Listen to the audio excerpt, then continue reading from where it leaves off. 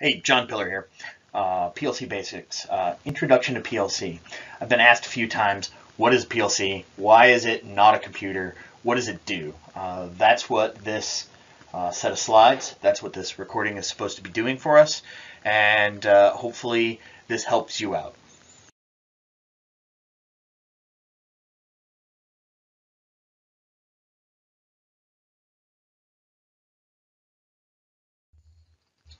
PLC stands for Programmable Logic Controller. It's a compact, programmable device used to control systems and processes. This is the workhorse of industry. This is the thing that is in the machine that makes the machine do its work. This is the brains to the brawn of a factory machine. So whatever you think a factory looks like, this is the control that runs that. This is not the control that runs the robot. This is the control that tells the robot to do its job. This is not the control that runs your data collection system. While it can be part of a data collection system, this is simply running the machine that it is charged to do. It doesn't do any more than that. It doesn't care about anything outside of that. It doesn't care if you're looking at its memory and pulling information. The programmable logic controller is a device that simply runs its logic. It does its job. The most basic level of what a PLC is an embedded processor. It runs firmware. There is no operating system on it. It is just straight firmware. The PLC requires a specific IDE to be programmed on that machine. So what we're talking about is when you buy a Rockwell processor, you need to buy Rockwell programming software. You buy a Siemens processor, you buy Siemens programming software. It gets very expensive very fast. So when you ask, why isn't industrial controls guy number one always use Rockwell? Well, because he's invested $5,000, $10,000 in software to supply his customers with that. That is what it is, and that's an annual cost, right? So there's changes, there's other places where you can do this, but that's the idea. That's why somebody says, I'm an Allen Bradley guy, that's what it means. Somebody says he's a Siemens guy, that's what it means. So that's what we do in the PLC world.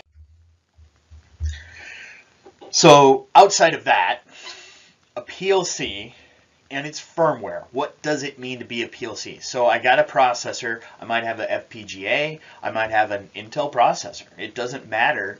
When I program it to be a PLC, I put firmware onto it that does one thing and one thing only. It has the PLC read the inputs. This cycle says execute the program. I usually say it does its logic, so reads its inputs, does its logic, writes its outputs, does some overhead, reads its inputs, does its logic, writes the outputs, does some overhead, and again, and again. So here's the big question I ask my students usually is, if I'm in the process of executing a program, or I'm writing my outputs, or I'm doing this overhead, and an input changes, here's the big deal. The PLC doesn't care. It didn't happen. I wasn't looking. If I'm not looking at it, it doesn't matter, okay? So that's what the scan cycle is. It doesn't matter how fast your processor is. The scan cycle is dependent upon how many inputs does it have to look at? How many lines of logic do you have me to do? How many outputs does it have to update? What overhead do you want me to do? That is the scan cycle. This is the thing that a machine is dependent on how fast it goes, which is then defining the cycle time of the machine creating widgets, right? So that in of itself is what I care about as a controls engineer. I ask the process engineer, what is your cycle time? What do you need to do? And I have to make sure that I design my scan cycle so that I meet that need. Okay, so that's different than what a computer program would care about, right? The speed of execution, that's not where we're at. That's a PLC. And again, like I said, the PLC just does its job. It's a soldier. I tell it to do this job, it does this job. It is the control of that machine. It does not care about anything outside of its inputs, its logic, and its outputs. Okay? It doesn't care if you look at its memory, and that's where data collection comes from. It can sit there and do its job. Let it do its job. It was designed to do this thing. The manufacturer makes widgets, so the PLC does its job. It makes that. But if you want to then say, hey, the manufacturer wants this other information, that's great. Go ahead and pull it out of the PLC while the PLC is doing its job. Do that. There's ways for that. So let's do that. Now, if you want to change it, well, that's different. You know, we've got some other things that are going on there. That's a different conversation. But we're just talking about how a PLC works. That's what a PLC does. All right, I want to show a little bit of picture here so you get an idea what we're looking at. So right here, here's a PLC. This happens to be an older model of a micrologic, so you don't really buy those anymore, but they're still out there. Here's a couple I/O cards that are attached to it. Here's some I/O, and I/O means input outputs. I/O that is on board on this micrologics processor setup, and then I have some extra I/O that's sitting out here for other devices. We've got some Ethernet going on in here, some basic relays that are doing some smart things. This is a safety relay. That is very important. We're going to talk about that a little bit here along the way. Here's a DC power supply. This DC power supply is running this whole system here going on. We've got some I/O terminals that are connecting to my inputs and outputs and connecting out to the real world going on here. This claims this is I/O cards. I'm not really sure what this is doing. I may or may not have borrowed this drawing from someone else. Here is some circuit breakers going on, turning everything on and off. This is the master circuit breaker coming in. So this little bar going right here is actually going out to the door. You got to turn that off, which cuts the three-phase power coming into this so that I can work on this system. Again, if I cut that power off, none of this is actually energized, so that's a problem. That's a different issue to deal with, though. But this guy right here is a larger relay, multi-poled higher power relay going on here. So a PLC may not be smart. It's only as smart as the logic I tell it to do, but it lifts heavy things. It does heavy things, right? So it is the brains to the brawn in the manufacturing facility, okay? All right, a little bit of history. Where did the PLC come from? Why do we have it today? Why didn't we just use a computer? All right. Well, we did use computers, and I'm going to challenge that we don't use computers. We always use computers. Everything is a computer. It doesn't mean that it has a little processor on it that we think of as a computer. A computer is a device that takes in inputs, does some logic, sets some outputs, right? That computes, hence the term computer. We had relay logic back in the day before PLCs. Look at that. That would be awesome to have to program. No, not at all. But relay logic means that if the switch turns on the coil of the relay, some outputs open or outputs close on that relay, which then activate other relays that then allow other things to happen. This is how Henry Ford set up his line. Back in the day, he used relay logic.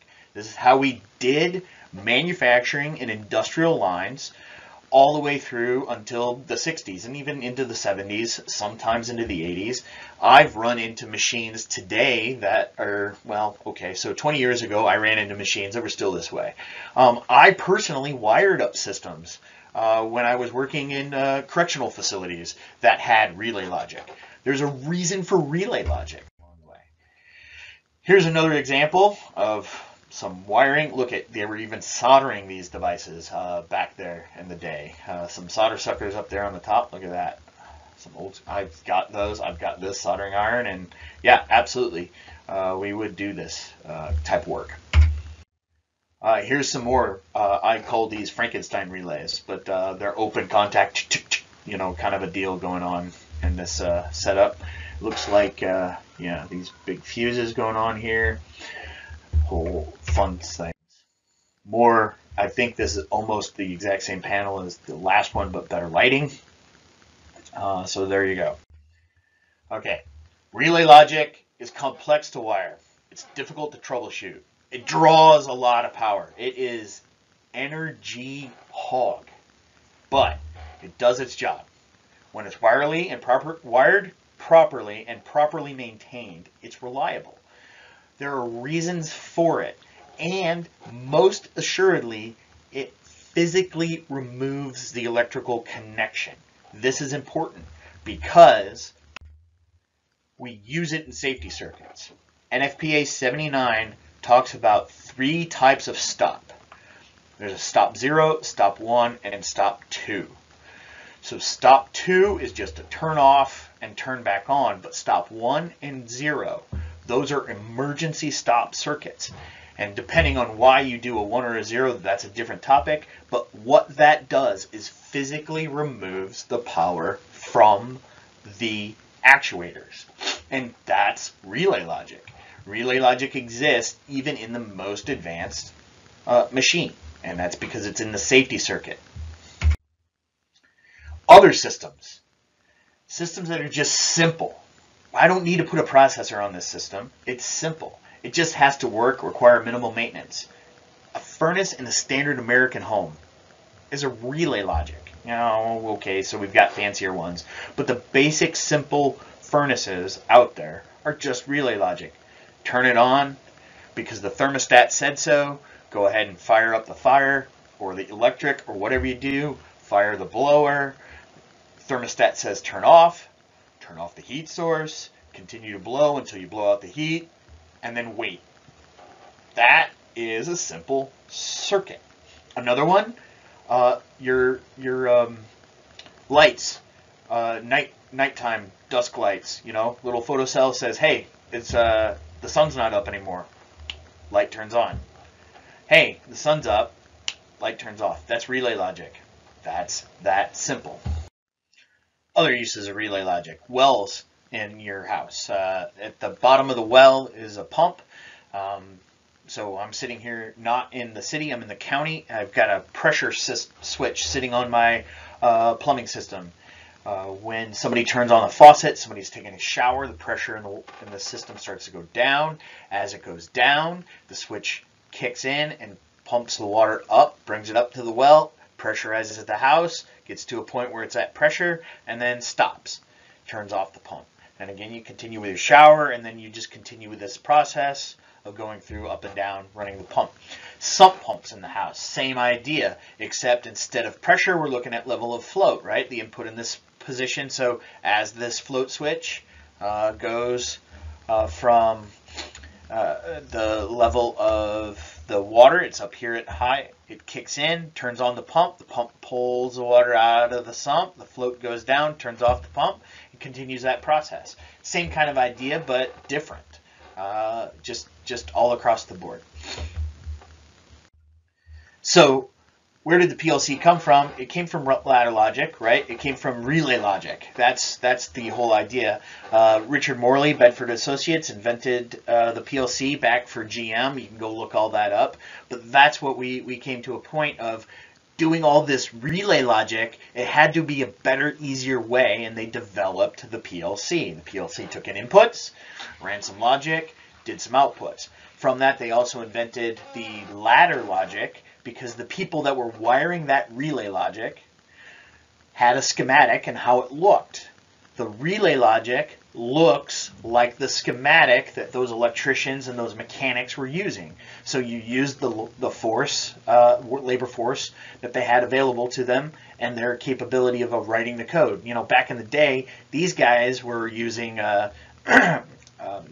Pascal and Cobalt and all that writing. Nobody wanted to do that. You weren't going to teach an electrician how to do that. But you can take that information, make it a little bit graphical, and allow the electrician to go ahead and program the PLC. So there you go, the history of the PLC.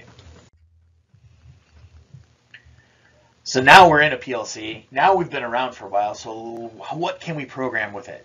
Or how do we program with it? Well, ladder logic, right? But there's also structured text, function block diagrams, instruction lists, and sequential function charts.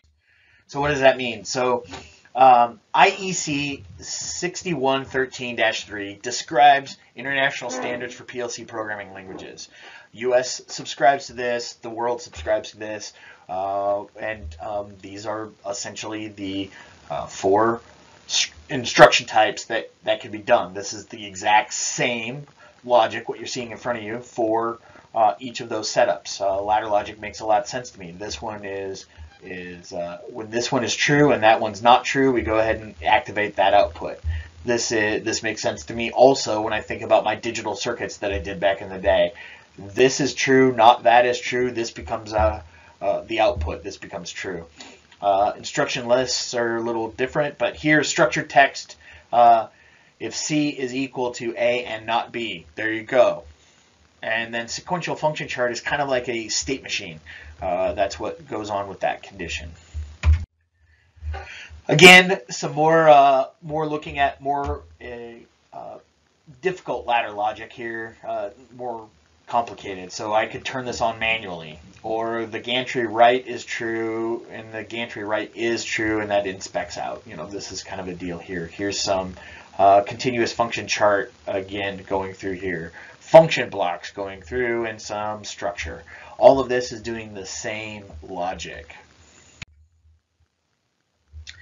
Now I want to talk to the question of, I've heard this term PLC, great, awesome pillar, you've told me what that is. But I've also heard perhaps maybe a pack, but I've also definitely heard of an IPC. So what's the difference here?